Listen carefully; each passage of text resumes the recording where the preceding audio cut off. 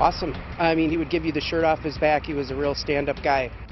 New at 6, a murder mystery in the suburbs. A father discovered dead in his own basement. Police say that husband and father of 3 was shot to death in his own home. New at 6 is WISN 12 News. Nick Bohr reports from Oconomowoc.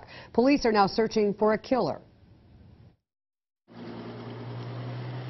As unlikely a place for a homicide as it is the first one here in 6 years, friends and neighbors say 50-year-old Stan Van Wagner is an even more unlikely victim.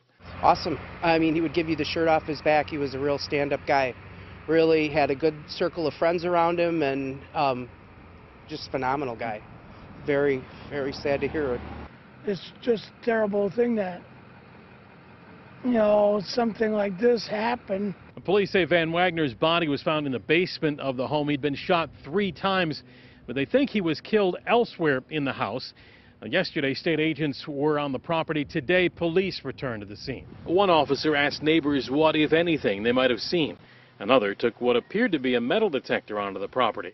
Van Wagner's wife found his body Sunday evening. We believe it was probably somebody that was known to, Mr. Van Wagner. As I said, we're going to be following up with friends and family and trying to get some more details. But it would seem to us that it was probably somebody that he was familiar with, and I don't believe that the public has to worry about it. Van Wagner's wife's Facebook page includes a now eerie post from just 20 minutes before she reported finding her husband's body in the basement. It reads in part, quote, "Flowers planted, dinner in the oven. Just wondering where my husband is. If you see him, send him home." In Oconomowoc, Nick Bohr, WISN 12 News. Oconomowoc police tell 12 News they don't have anyone in custody.